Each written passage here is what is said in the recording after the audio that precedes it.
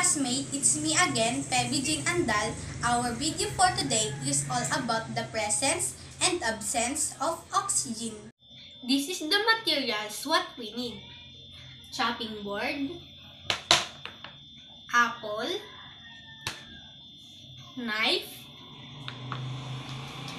2 clear jar, vitamin C. We also need 500 ml of water.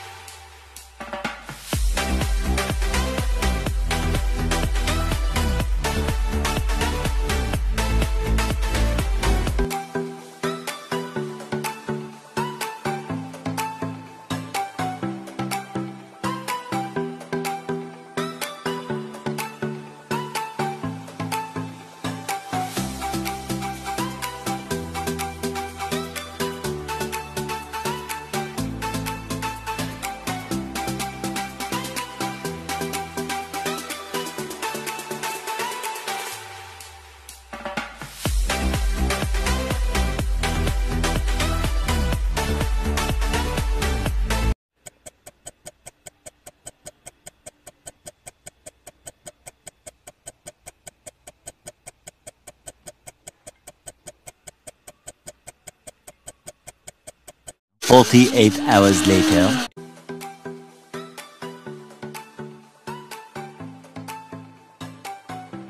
This is the apple in glass A with water. The color of apple turns into brown.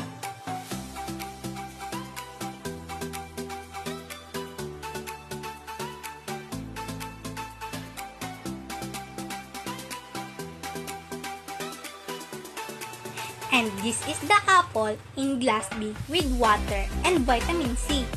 The color of the apple remains yellowish because of vitamin C.